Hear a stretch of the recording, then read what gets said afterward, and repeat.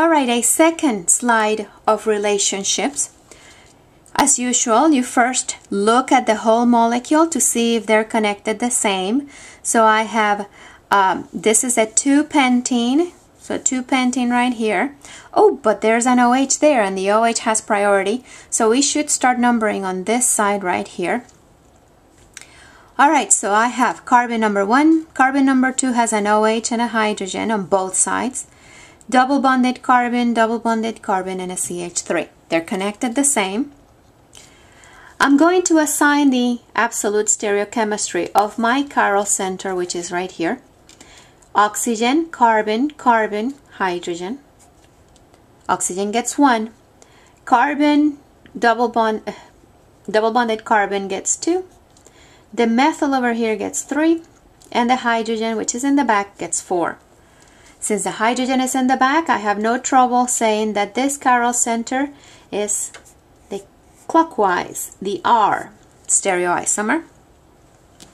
Okay, this one right here has the exact same groups. Oxygen gets 1, carbon-carbon double bond, then the methyl, and then the hydrogen. But the hydrogen is pointing to the front, so I have to do the opposite of what my pen is doing. And my pen is going counterclockwise, which is S, but the hydrogen is in the front.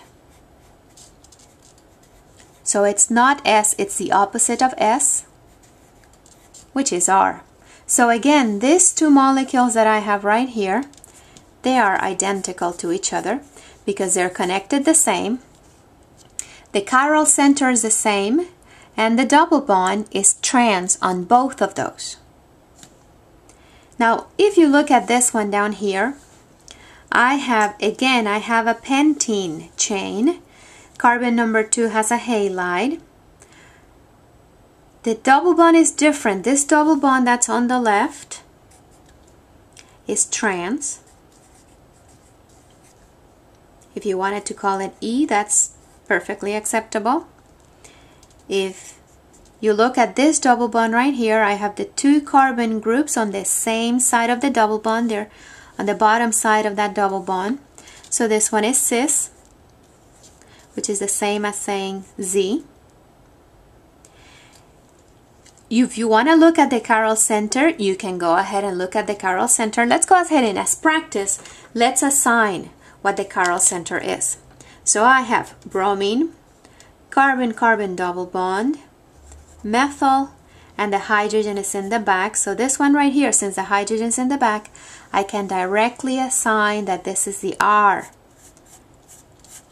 stereoisomer. This one that's on the left side, it has the hydrogen pointing to the front.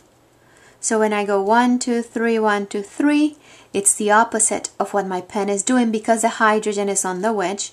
I need to repeat that a lot. So it's R, but hydrogen is in the front. So it's the opposite of R. Now, I know the chiral center is opposite now, but it doesn't matter because these molecules right here, because of the double bond, they will never be mirror images of each other. And if they're never mirror images of each other and they're connected the same, then we have to actually call them diastereomers. Cis and trans are diastereomers of each other.